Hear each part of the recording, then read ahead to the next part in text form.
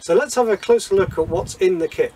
We have our 12-litre water tank, 2 bulkhead connectors to get our tubes in and out of the tank. We have connections to our heat exchangers.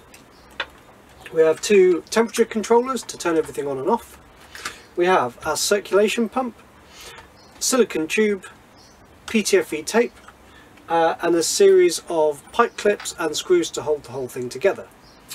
On top of this, we have our heat exchangers. We have 3 different options for our heat exchangers. We have our smallest, which is a single 80mm.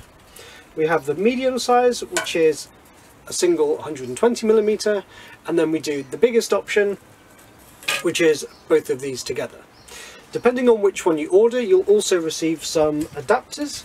So if you go for the smallest one, you receive 2 of these, which will screw on front and back.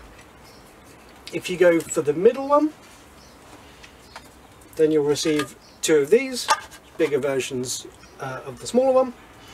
And if you go for them both together, you'll get 1 of each, and then this one, which just allows you to connect the 2 together. And this is the one we've got installed in our van. To assemble it to our ducting, this is just the standard 75mm ducting that you get with all of the diesel heaters.